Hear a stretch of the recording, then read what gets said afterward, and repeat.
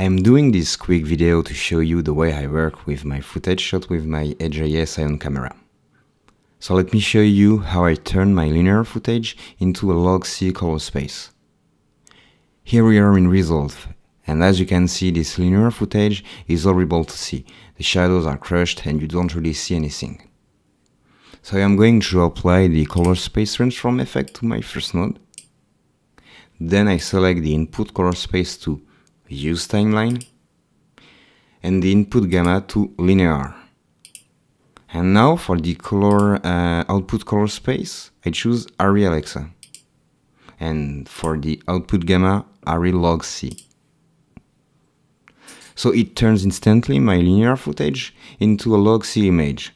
You could straight away use any film print emulation or the LUTs working with a log image, like here with the Arri log C to Rec 709 LUT. But for better control and for best result, I use another node in which I use again the color space transform. And this time I set the input color space to Arri Alexa, the input gamma to Arri log C, and the output color space to Use Timeline, and the output gamma to Rec 709. And I also go to the tone mapping section to activate the luminance mapping.